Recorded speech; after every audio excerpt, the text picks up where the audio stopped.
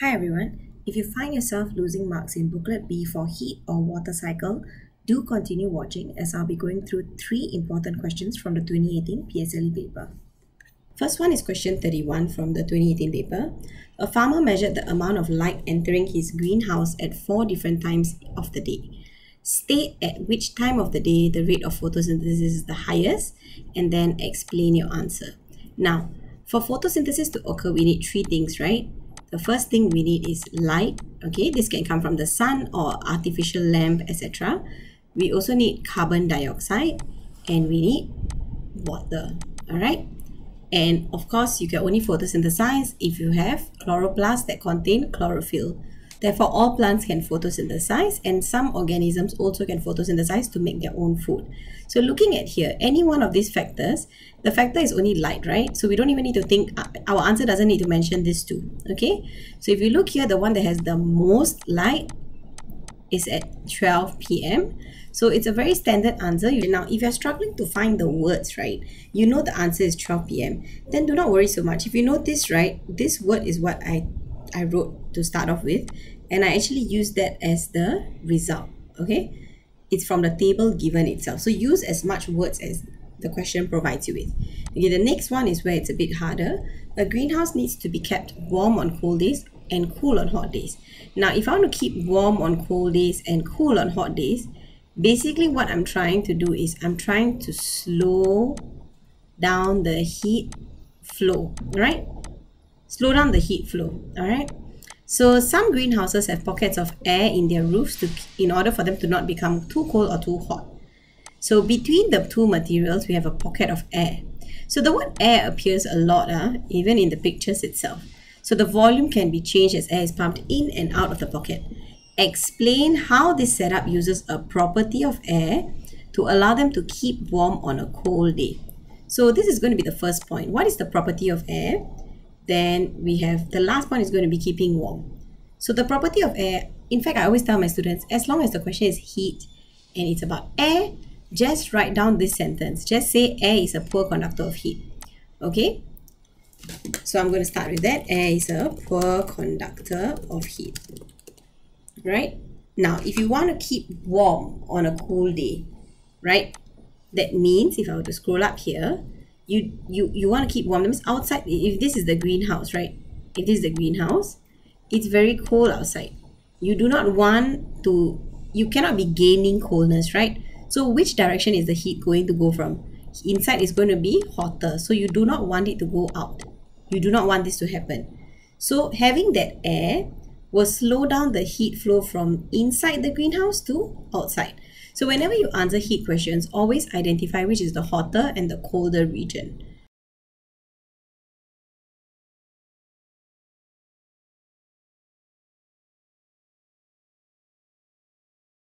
You actually written down. This is something you memorize, okay? You memorize. The question provided you with this, correct?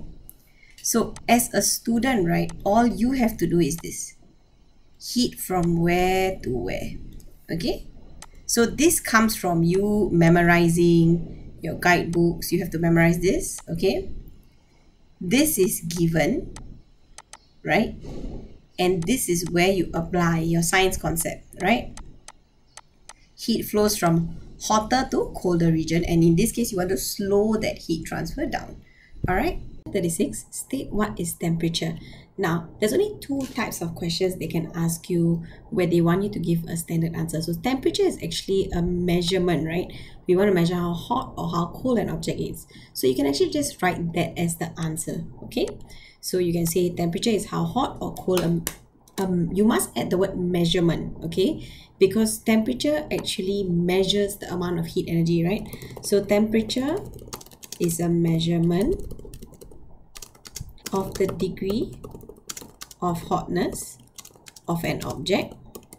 You can also say it is a measurement of how hot or cold an object is. So I think the key word here is the word measurement, all right? Now, if I ask you what is heat, you will say heat is a form of energy, okay? Heat is a form of energy. So heat and temperature are linked, but they are not the same. All right. Okay, now the next one. Susan heated a beaker of water. She stopped heating when the water started to boil and recorded the temperature of the water every 5 minutes. So from 100 degrees Celsius, the temperature of the water started to drop. So her results are shown below. Based on the graph, state the room temperature. Now, room temperature is whenever the graph goes to a straight line. So let's say ice, if I draw this a bit bigger, ice melting is here, gain heat, and then it will reach room temperature unless you boil it.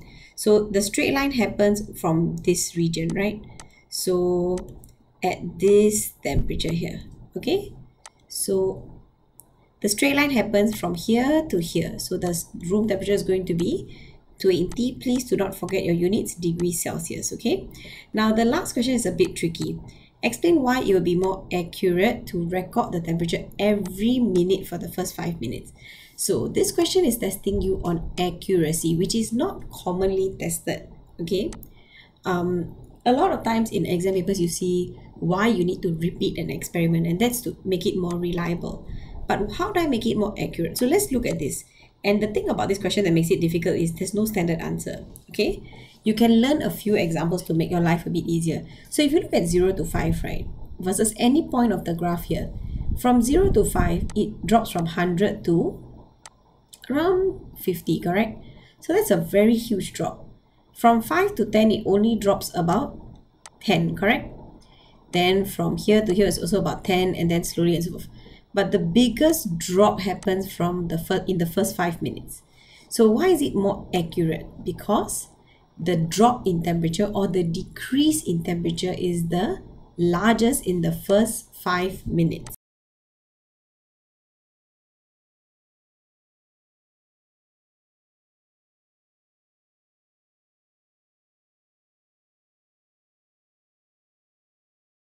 Temperature difference, okay, between our two things here, between the hot water and the surroundings is the greatest. First point.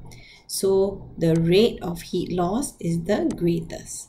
So the temperature changes the most in the first 5 minutes. So what does this actually mean? If my water is 100 degrees Celsius and my room temperature is 20 degrees Celsius, the water is going to lose a lot of heat very quickly to the surroundings. But if my water is 30 degrees Celsius, room temperature is 20, this will happen slowly, okay?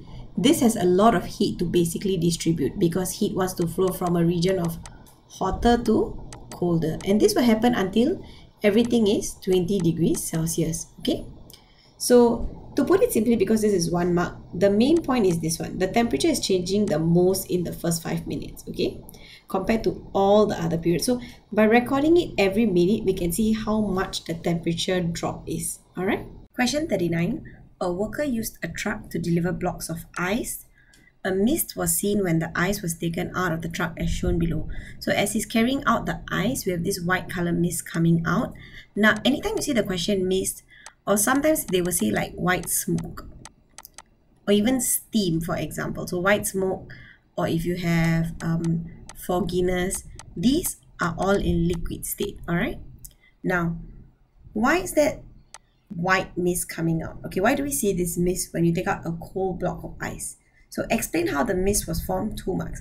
This is just describing the process of describing condensation. That's it. Okay.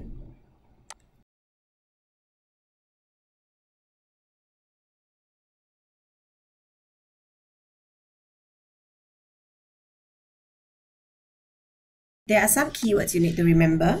Warm water vapor, you cannot say surrounding air condensed, okay? So warm water vapor came into contact with something cooler, which is the air inside the truck.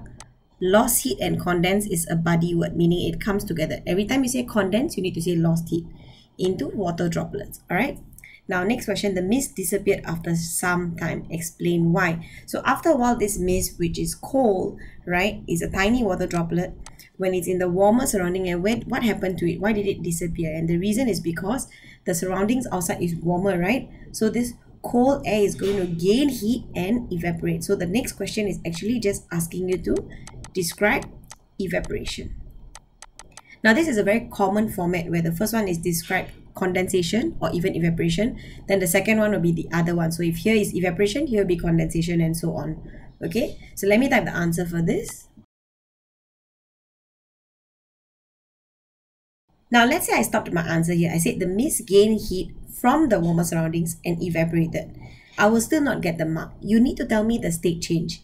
Mist is in liquid state, so gain heat from the warmer surroundings and evaporated into, what did it evaporate into? So it will be water vapor. So do not forget to complete your answers, okay? Sometimes students will also miss out this from here. They say gain heat and evaporated, but from where? Where do you gain heat from? All right. Okay, last question. Thick plastic strips were hung at the door to prevent the ice from melting. So plastic. Now, plastic is a type of a material, right? They're giving you the material, which means I'm asking you for what property does plastic have that helps the ice to melt slower, basically. And this is basically whether it's a good or poor conductor of heat. So all you have to say is plastic is a poor conductor of heat. So how will this prevent the ice from melting? So you see that when you open the plastic strip, this mist forms, right? So by putting this plastic strip, I'm basically blocking it, right? I'm blocking the warm air outside. So let's say I change the color. I'm blocking the warm air from entering, okay? So by preventing this, I will prevent the heat gain, the ice from gaining too much heat and melting. All right, so let me type the answer first.